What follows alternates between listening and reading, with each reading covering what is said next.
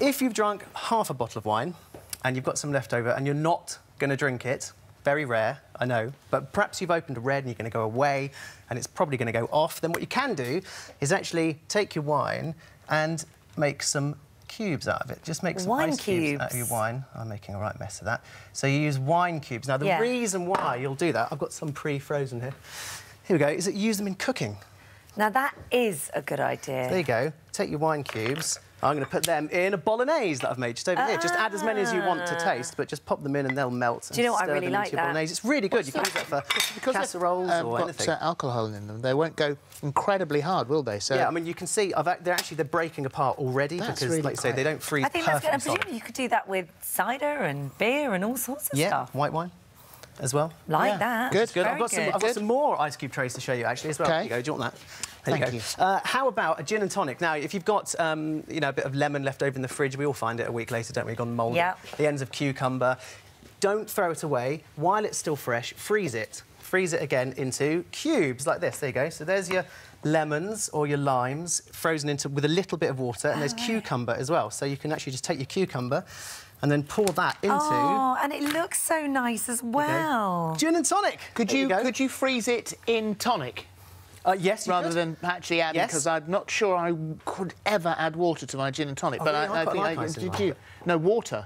Ice is okay, but you know, but adding. I just wonder whether you could just put a bit more absolutely. Tonic Use tonic. Yeah, just freeze the tonic. And it's great. I think it's just a really nice way. And then there's no waste either, is it? Yeah, let's make it really flavoursome. There you go. There's your gin and tonic. Love that. Love that. Okay, now how about somewhere to put your keys? This Lego. Just use Lego bricks. It's really, really straightforward. This is a Lego base, so you could take this and mount it somewhere on your wall, on a piece of wood, wherever you want to put it. Yeah. And then use this. So on here, look, on this little brick.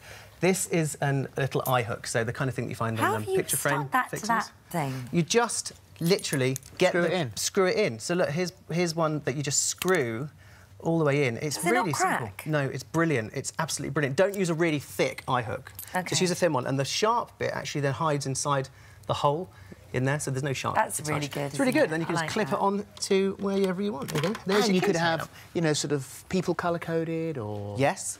Areas colour-coded. You can even use the Lego bricks to write the word keys or whatever you want above it. It's really nice. Good. Really nice. Okay. You can even use that one. You could use Lego figures as well with their arms sticking out. Just stick them on. You can hang other stuff on there and stuff. It's really good. The possibilities are endless. The possibilities are endless, Holly. That's right.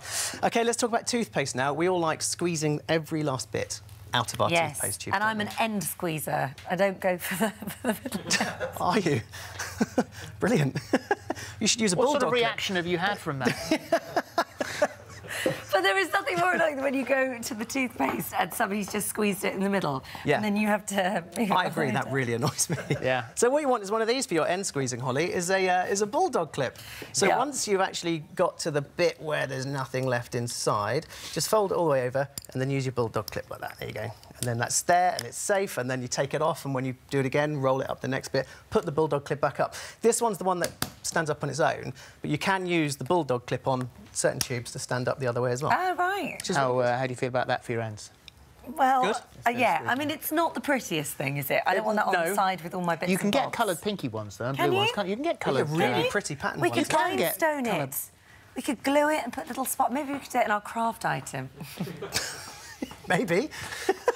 Next up. Right, OK, I'm going to now show you how to fold your short-sleeved tops. So polo shirts, T-shirts, that kind of thing. I'm going to show you how to do it, OK? So you pinch here,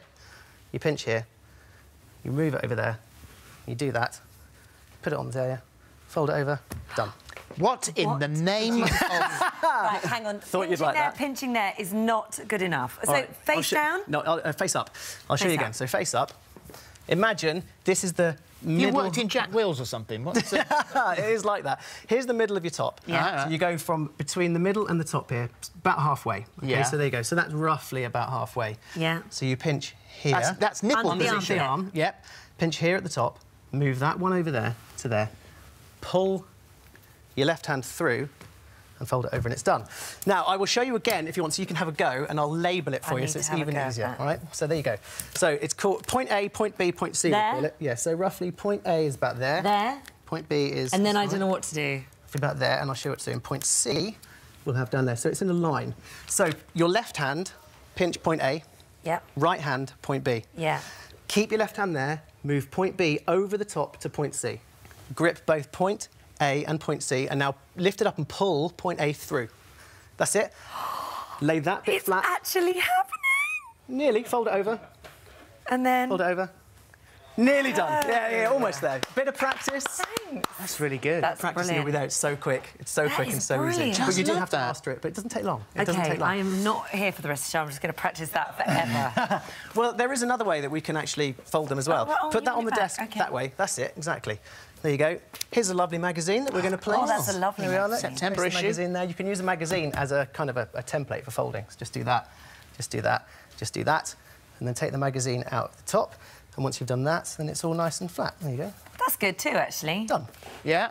Not bad, but the other one is amazing. Yeah, the other one is. For more of the same, just click here, and don't forget you can subscribe for even more of these amazing videos exclusive to our channel. So, lemon juice. Lemon juice is great for getting the stuff off that has been baked on inside. So, and also really natural. You're not putting loads of horrible chemicals in there to get this off. Yeah, totally. So get a lemon, just get a whole lemon, squeeze the juice out, pour the juice into the water, and then actually, when you finish with the lemons as well, just shove the rind in, and then you put that on into the microwave for 3 minutes. Oh, I thought you were about to use it to clean it with.